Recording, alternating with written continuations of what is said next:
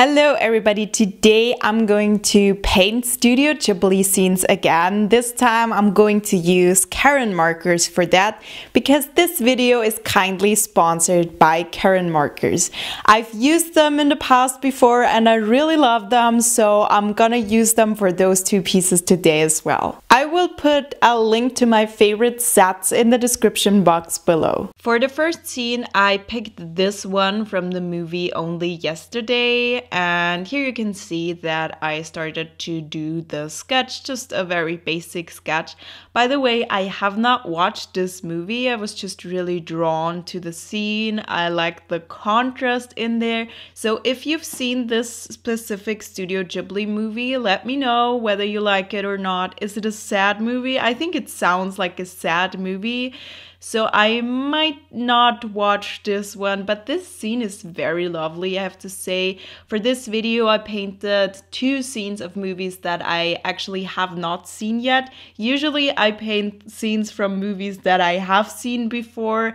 But yeah, I just wanted to try something new, a new look, and this was it. And I didn't completely copy the reference picture that I used because I realized in the past when I tried to completely copy the Studio Ghibli pictures, I will drive myself crazy and I will obsess over the smallest of details and it's just not gonna be fun. So I just used it as an inspiration. It's still a little bit of a copy. It's somewhere in between. I kind of made it my own, but also kind of copied it. I would never claim that this is my original painting because it's just very similar to the original, but it's still different enough so I will say it's not an accurate copy either. But yeah, this is what I did here with the Karin markers and they were a blast for this specific piece because I think they really fit this style. I don't know what medium they used for the original piece. I'm sure it was not Karin markers because I'm sure they did not exist back then, but maybe it was watercolors. Usually Studio Ghibli pieces have more of a gouache look to them, but this looks more like it was maybe done in watercolors or something like this. So it looks quite similar in the specific look that you get from the medium. And you can see that I started with the flowers and now I'm drawing the foreground around them. So I kind of went back and forth with the foreground and the background, just making sure that I left the parts where the flowers are because these markers obviously are not opaque, so I have to go from light to dark. But later on I added in a little bit of gouache so that I could still get a little bit of highlights in. I think I've just worked so much with gouache lately that I can't do a piece completely without it anymore. I don't know. I recently launched my gouache extended course. It's still available, by the way, until April 21st. So if you want to get the course, then purchase it until then. Obviously, once you've bought it, you can watch it indefinitely. You can just only sign up until April 21st and you will learn everything about gouache in this course. But here for now, for this drawing, I used mostly the Karin markers and just used the gouache for some finishing touches. I think that those two mediums worked very well together. I might try that more in the future because you really get this beautiful contrast look with the vibrant colors from the Karin markers, and then you can get the opacity from the gouache. So here you can see that I'm adding in the highlights here, and I even blended the gouache a little bit with the Karin markers.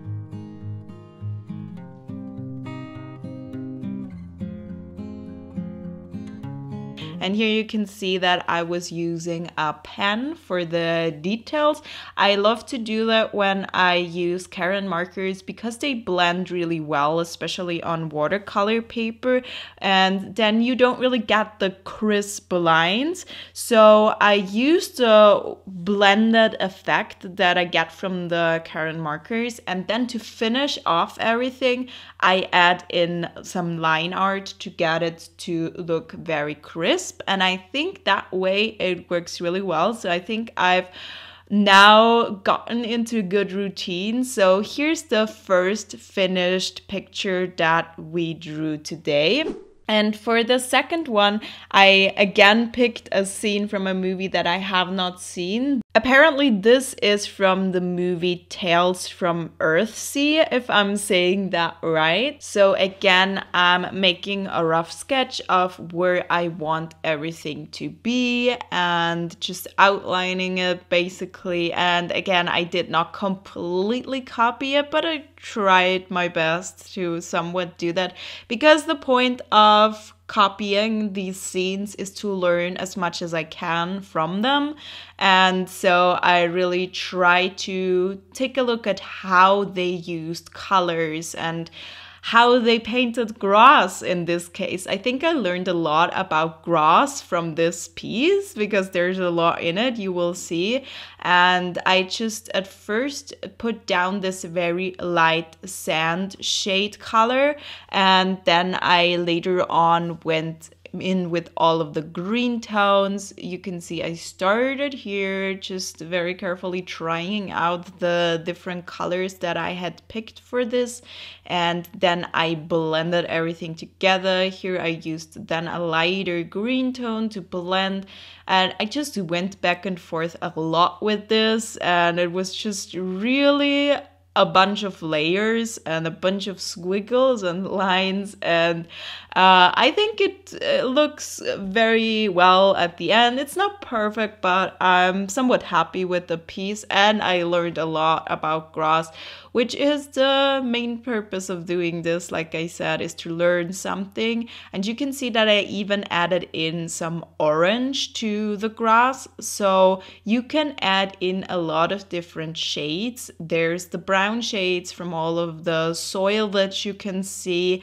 there's the very bright green shades, then there's the more orange shades. So we have all different kinds of colors here, and that's gonna make it look much more interesting and make it come alive much more. And it's not just one flat tone of green.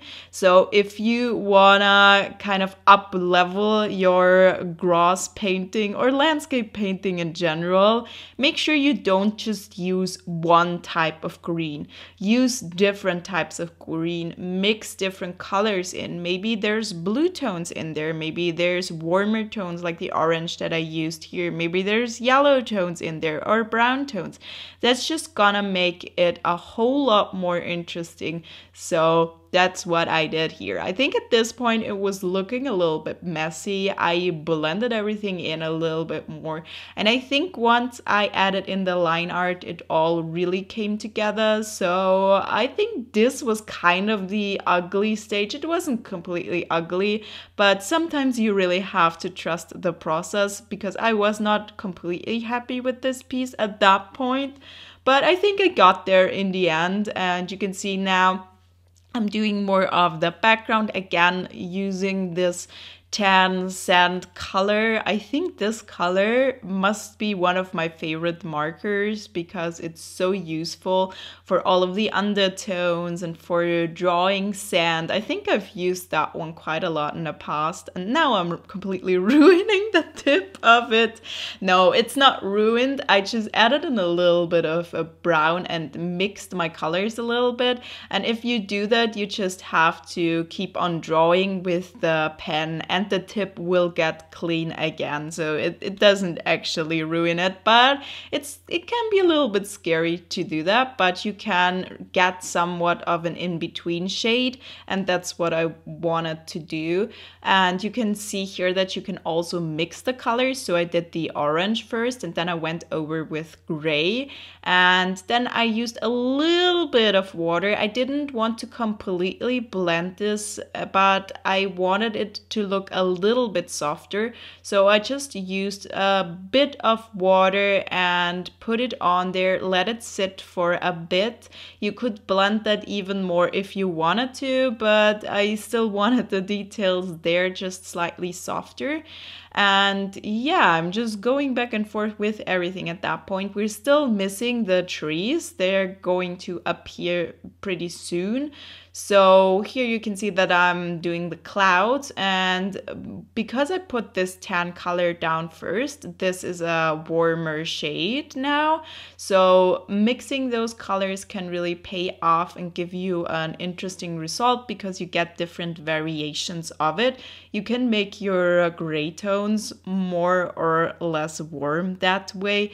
So here I started with the trees, but still not finished, just the main part, because I wanted to finish the trees off with a pen. And here you can see now that I'm going in with all of the little line art details and finishing off those trees. And I think now that they're there, it looks much better. I think this landscape really needs those trees to look good and come alive, and it needs those crispy details at the end. So I really love the combination of the more blended colors and the crispy details. So this is the second scene that I painted for this video. Let me know in the comments down below which one is your favorite Studio Ghibli movie. What would you like to see me paint next? Let me know in the comments down below. Don't forget to check out Karin Markers. Here you can see that I added in a little bit of gouache to this scene as well. So don't forget to check out my gouache course if you haven't done so. I will leave all of the links in the description box down below. So here you can see I'm doing all of the finishing details and really making this scene pop a little bit more. I think this combination of Karin Markers, fine liner pen, and a little bit of gouache, I think this works really well. So here are the scenes that we did for this video. If you liked it, please give it a thumbs up and subscribe to my channel, and I'll see you next time. Goodbye!